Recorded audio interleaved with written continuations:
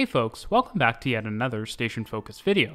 We're heading downtown again today, but not too far downtown, as we'll be stopping at Wellesley Station on the Yonge line of the TTC subway, just one stop south of Bloor-Yonge. This is a quaint little station with some surprising features, and its location among the ever-changing Yonge Street skyscrapers that we talked about a while back makes it great for visiting some of the landmarks nearby, such as the University of Toronto. Let's head over to the station and take a look.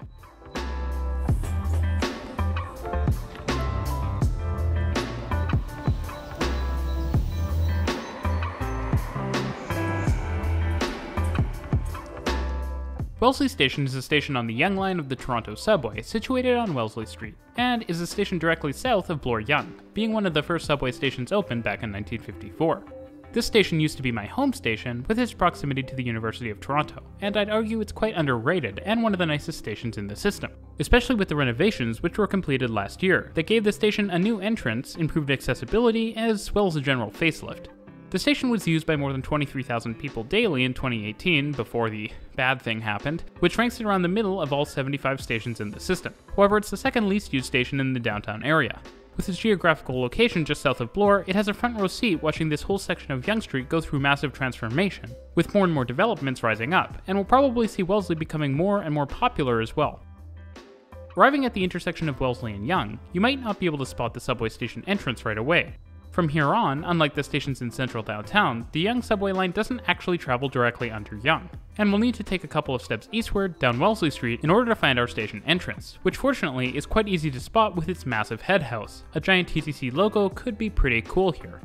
This is one of the stations that has its concourse on street level. There is no intermediate level between the entrances and the subway platforms, resulting in a much simpler and shallower station design. It's still spacious enough to accommodate the passenger traffic though. Wellesley Station's head house is even more unique in that it's much more than just a concourse for a subway station. It also serves as a bus loop, with the circular station entrance sat right in the middle. Definitely a great space-saving idea for a downtown station on prime real estate right near the central street of the city, although you do need to be a bit more careful than usual when heading into the station. Inside the entrance, the first thing we are greeted with is, of course, Presto fare gates, as well as collectors' booths on either side, currently only serving as way stations for station attendants. Past the fare gates, and you'll notice the station building is actually more of a donut shape, with the donut hole being filled with a small convenience store, which unfortunately doesn't sell donuts, and is actually not open at all. At each side of the Timbit are the stairs and escalators down to the platforms, as well as some benches for waiting on. What are we waiting for exactly? The buses, of course. Right at the back of the station house is where you'll be able to access the buses that stop by this station. Even though the station isn't served by a streetcar route like the other stations to itself, and hence gets a lot less ridership, there's still plenty of room both inside and outside of the station building to make it a comfortable wait. Riders will be able to catch the 94 Wellesley bus here to U of T in the bus terminal, with other Yonge Street buses accessible on the street.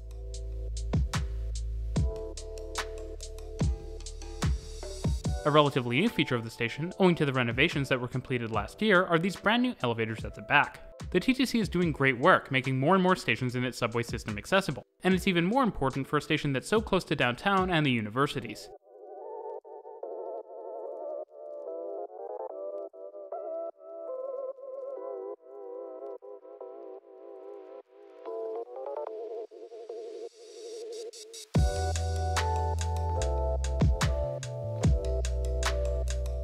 Now let's head downstairs to the subway platforms of the station for a change of scenery. This is where you'll really feel the glow up of the station, not least because the lighting in here has really been improved. Perfect for catching those reflections off of shiny Toronto rockets, making this arguably one of the best underground station platforms to railfan from, especially with the nice high ceiling at the southern end. In terms of features, these side platforms have all the necessities, including a designated waiting area, TV screens, and lots of seating.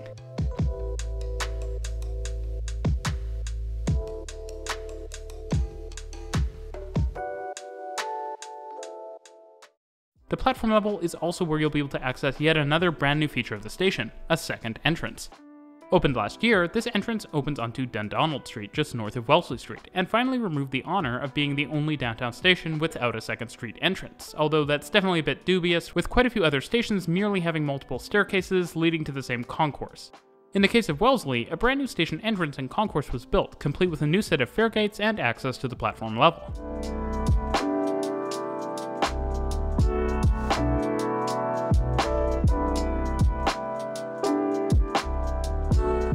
This was built as part of the Totem Condos development right above, and provides residents here with an indoor connection to the building, which is awesome to see. We're really digging the bright colored walls and tall ceiling. The only thing that's just a bit imperfect is the fact that this entrance only has stair access.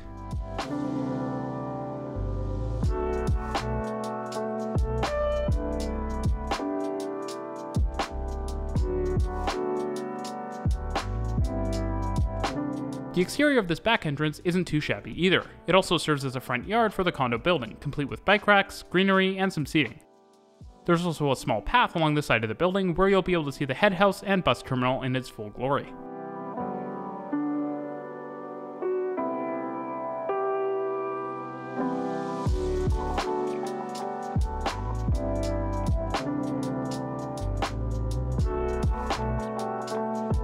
Besides all the hustle and bustle on Yonge Street, the surroundings of Wellesley Station also include James Canning Park off of Dundonald, a nice tree-lined strip on top of the rail corridor that also connects to similar parks to the north. This is a great place to sit down, chat up your neighbors, and maybe do a bit of picnicking.